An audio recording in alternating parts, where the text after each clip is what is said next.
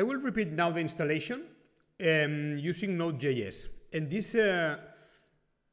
will be relevant if you want to use to deploy N8N in a server. Okay, so first of all, we need some tools. First one is Node.js. Node.js. So you should come to Google. If you have Node.js already installed, then it's not necessary. But if you don't have it installed, come to Google, Node.js, click here. This is to make your computer into some sort of server, okay? And the current version I'm using, it's 18.16.0. Select the one on the left better because it's supposed to be more stable. So I'll click here and save.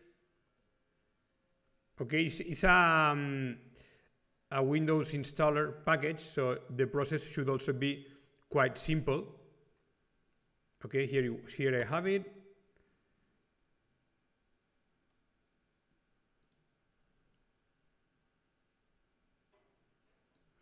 Okay, and this is now you should answer to the questions that the program will ask you.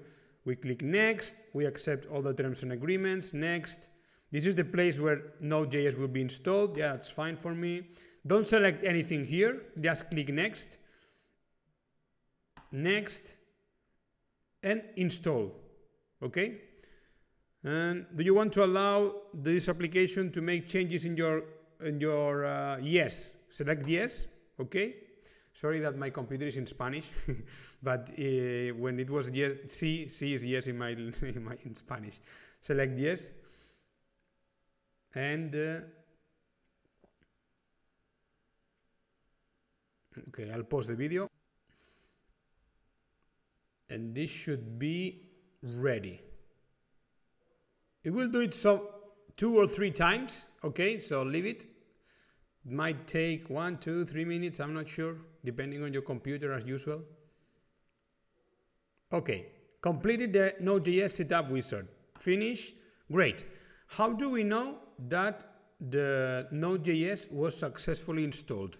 We should come here, write CMD, okay, the terminal, or Windows PowerShell. I don't care. Yeah, for example, Windows PowerShell or CMD, it's exactly the same. I will open both of them. CMD, terminal, and write node, we'll make it node-b. Okay, if you see it 18.16 or whichever, maybe if you're doing this in another moment of time, now I'm in 27th of April, then the version might be different, but you should see a number.